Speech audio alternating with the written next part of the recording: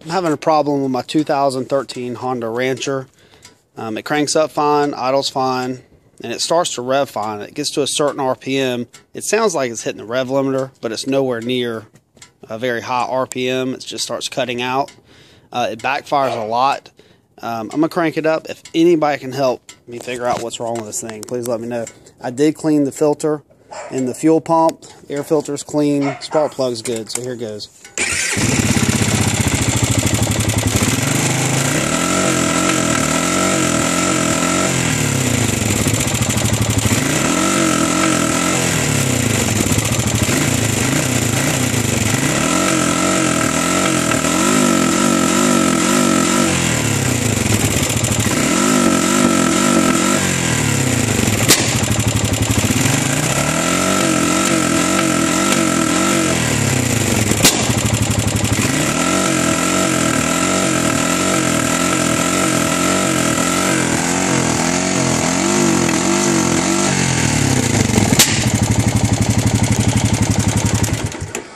So you hear it backfiring.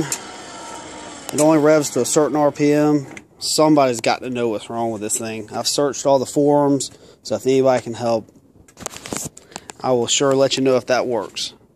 Thanks a lot.